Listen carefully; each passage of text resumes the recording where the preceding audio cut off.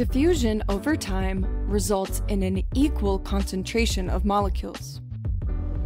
But what if a cell wants to keep a high concentration of a molecule and it just keeps diffusing out?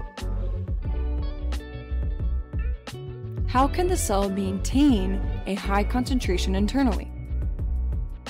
Or what if there is a molecule outside of the cell that keeps diffusing in, but the cell doesn't want this molecule?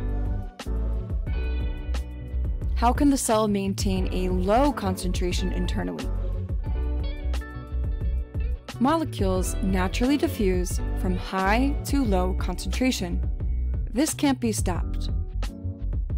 But the cell membrane can use active transport to pump these molecules against the flow of diffusion. Active transport pumps molecules from a low back to a high concentration. To actively transport molecules, cells must use energy. Let's look at an analogy.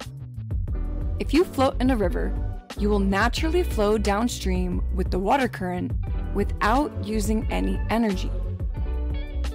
But if you want to go against the water's natural flow and travel against the current, you will need to use energy.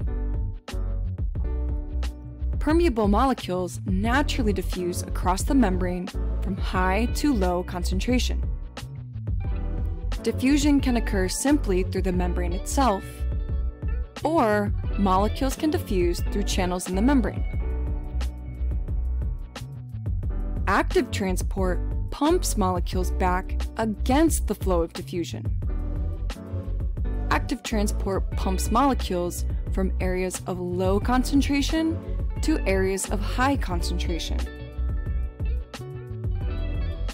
To perform active transport, a cell must use ATP energy. Diffusion is often referred to as passive transport because the movement of molecules from high to low concentration requires no energy by the cell.